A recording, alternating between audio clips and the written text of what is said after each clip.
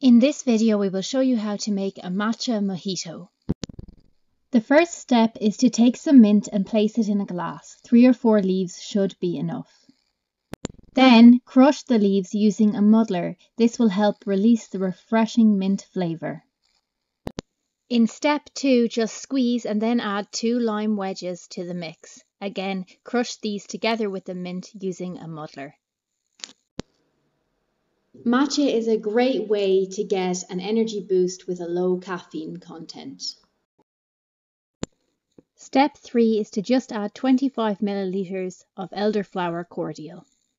In step 4, we will make a simple matcha shot. We start the matcha shot by adding a teaspoon of matcha to cold water.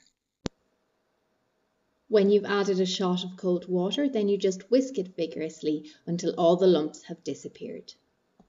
When using matcha, it's important not to use hot water because this will burn the leaf. So it's really important that when you're making up your matcha shot, you use cold water in order to protect the leaf.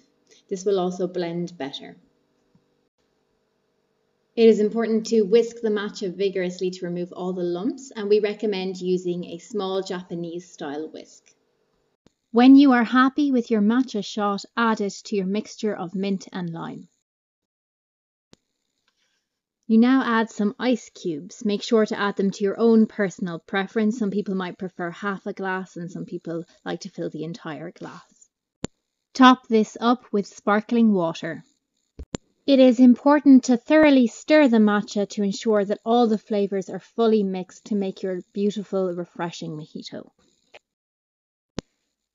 The final step is to garnish your matcha. Here the matcha is garnished using a simple slice of lime and a sprig of mint.